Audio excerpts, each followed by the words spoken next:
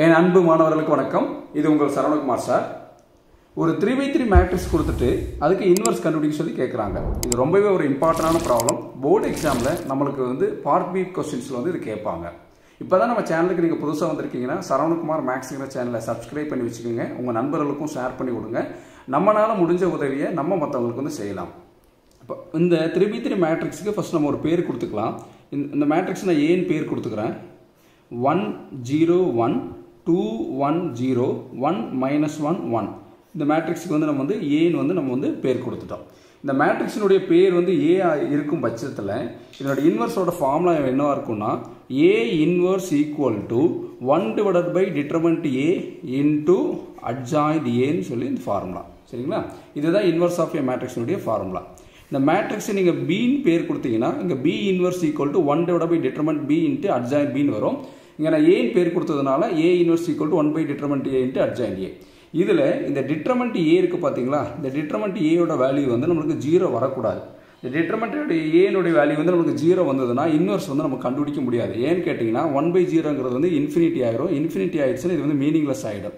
அதனால் inverse கண்டுபிடிக்கணும்னாவே determinant ஏனுடைய value நம்மளுக்கு எப்பயுமே நாட் ஈக்குவல் டு 0 தான் வரணும்.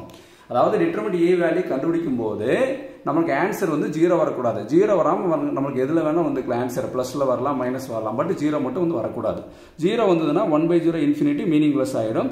அப்போ determinant A not equal to 0 தான் நமக்கு வரணும். சரிங்களா? இப்போ ஃபர்ஸ்ட் ஸ்டெப்பில் டிட்டர்மெண்ட் ஏ கண்டுபிடிக்கலாம். ஸ்டெப் 1 டு ஃபைண்ட் பாருங்க, டு ஃபைண்ட் டிட்டர்மெண்ட் ஏ. இப்போ determinant A determinant A equal to பாருங்க, ரெண்டு கோடு போட்டிருக்கோம் பார்த்தீங்களா? இதுதான் என்னென்னா டிட்டர்மினன்ட். இப்போ ஃபஸ்ட்டு இது வெர்டிக்கலாக தான் இந்த கோடு போடணும். போட்டுட்டு இங்கே ஏன்னு இருக்குங்களா? இந்த ஏ மேட்ரிக்ஸில் என்ன கொடுத்துருக்காங்களோ அதெல்லாம் பார்க்கலாம். 1 0 1 2 1 0 1 -1 1. சரிங்களா? தப்பு இல்லாமல் கரெக்டாக எழுதிக்கணும். எழுதுனதுக்கப்புறம் இந்த ஃபஸ்ட்டு காலத்தை திருப்பி அகைன் எழுதுங்க பார்க்கலாம். இதுதான் ஃபஸ்ட்டு காலம் 1 2 1. அடுத்த செகண்ட் காலத்தை திருப்பி எழுதணும். இது 3/3 டிட்டர்மினன்ட் எக்ஸ்பேண்ட் பண்ணுறோம். 0 1 -1 எழுதுனதுக்கப்புறம் இது என்னென்னா நம்ம ஷார்ட்கட் மெத்தடில் நம்ம எக்ஸ்பேண்ட் பண்ணுறோம். ஃபஸ்ட்டு ப்ராக்கெட் கொடுத்துங்க. கொடுத்துட்டு பாருங்க, இப்படி ஏரோ மார்க் போட்டுங்க. 1 × 1 × 1. இது கால்குலேட்டர் எடுத்துகிட்டு நீங்கள் கால்குலேட்டரை சால்வ் பண்ணுங்கள். இங்கே ப்ராக்கெட் கொடுத்துங்க. கொடுத்துட்டு இங்கே என்ன இருக்குது பாருங்கள், 1 × 1 × 1 ப்ராக்கெட் க்ளோஸ் பண்ணி இப்போ ஈக்குவல் அமுத்துங்க. ஆன்சர் என்ன வருது? 1. அடுத்துக்கு பாருங்கள், 0 × 0 × 1 0 × 0 × 1 இப்படி கால்குலேட்டர் அடிங்க. ஆன்சர் என்ன வருது? 0. இப்போ ப்ளஸ் 0. 1 × 2 × -1 1 × 2 × -1 கால்குலேட்டர் வருது -2. இப்போ ப்ராக்கெட் க்ளோஸ் பண்ணிவிட்டு அடுத்து மைனஸ் திருப்பி ப்ராக்கெட் ஓப்பன் பண்ணி இப்போ கீழேருந்து போகணும். இப்போ கீழேருந்து இங்கேருந்து மல்டிப்ளை பண்ணணும். 1 × 1 × 1. ஃபஸ்ட்டே ஏரோ மார்க்கில் போட்டுறாதீங்க. போட்டிங்கன்னா நீங்கள் என்ன கன்ஃபியூஸ் ஆகிடும். எந்த நம்பர்லேருந்து கால்குலேட்டர் டைப் பண்ணுறது தெரியாமல் போயிடும். இப்போ 1 × 1 × 1 கால்குலேட்டர் நமக்கு டைப் பண்ணால் நமக்கு என்ன ஆன்சர் வரும்? 1 வரும். அடுத்து பாருங்கள், -1 × 0 0 × 1 கால்குலேட்டர் அடிங்க. அடிச்சிங்கன்னா அதனோட ஆன்சர் என்ன வரும்னா 0ன்னு வரும். அடுத்து 1 × 2 2 × 0 கால்குலேட்டர் இப்போ நான் டைப் பண்ணி காமிச்சு பார்த்தீங்களா? அந்த மாதிரி அடிங்க. அதனோட ஆன்சர் என்ன வரும்னா 0ன்னு வரும். இப்போ ப்ராக்கெட் க்ளோஸ் பண்ணிவிடுங்க. க்ளோஸ் பண்ணதுக்கப்புறம் என்னென்னா இங்கே எப்படி இருக்கோ அதே மாதிரி கால்குலேட்டரை டைப் பண்ணுங்கள்.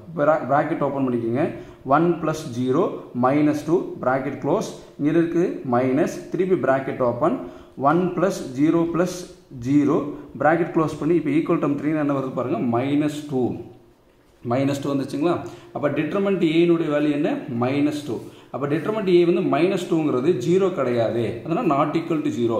Determinant ஏயோட value not equal to 0வாக இருக்கிறனால நமக்கு என்னென்னா A inverse exist. A inverse நம்ம கண்டுபிடிக்கலாம். சரிங்களா? இப்போ அடுத்து ஸ்டெப் 2 பார்க்கலாம். ஸ்டெப் 2 நம்ம என்ன கண்டுபிடிக்க போகிறோம்? அட்ஜாயிண்ட் ஏ கண்டுபிடிக்க போகிறோம்.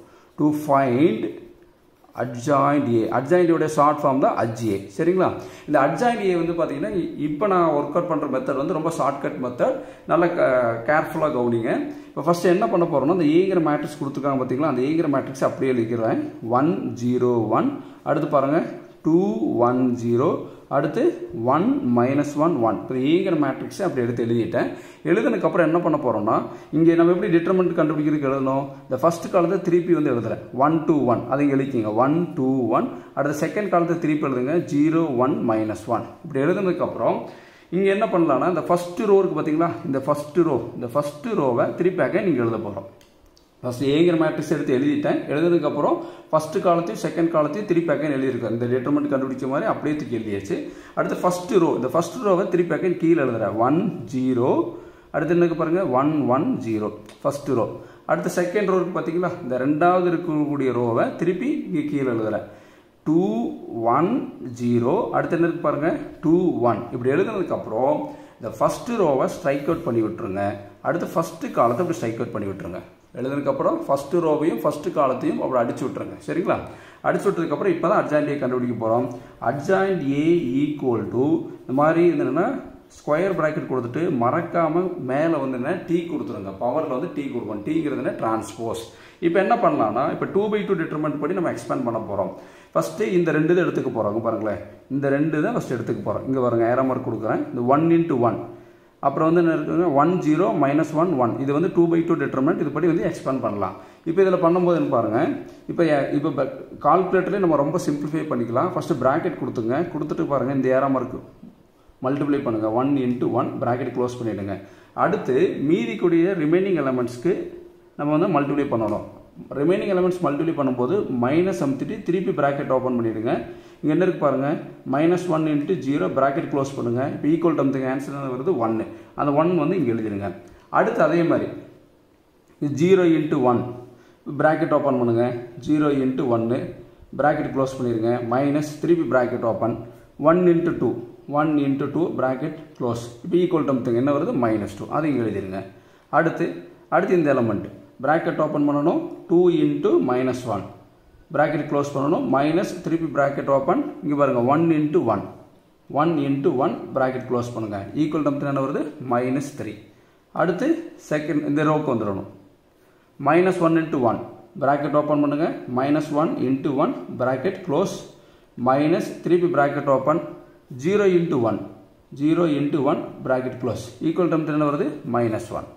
அடுத்து பாருங்கள் இது bracket open 1 × 1 bracket close minus திருப்பி bracket open 1 × 1 bracket close equal to என்ன ஆன்சர் வருது? ஆன்சர் வந்து 0. எல்லாமே கால்குலேட்டரே வந்து நம்மளுக்கு வந்து சிம்பிளிஃபை பண்ணிவிடும். பட் கரெக்டாக ஆப்ரேட் பண்ணுங்க. பாருங்க 1 × 0 bracket ஓப்பன் பண்ணுங்க. 1 × 0 bracket க்ளோஸ் பண்ணுங்க. மைனஸ் திருப்பி bracket ஓப்பன் பண்ணுங்க.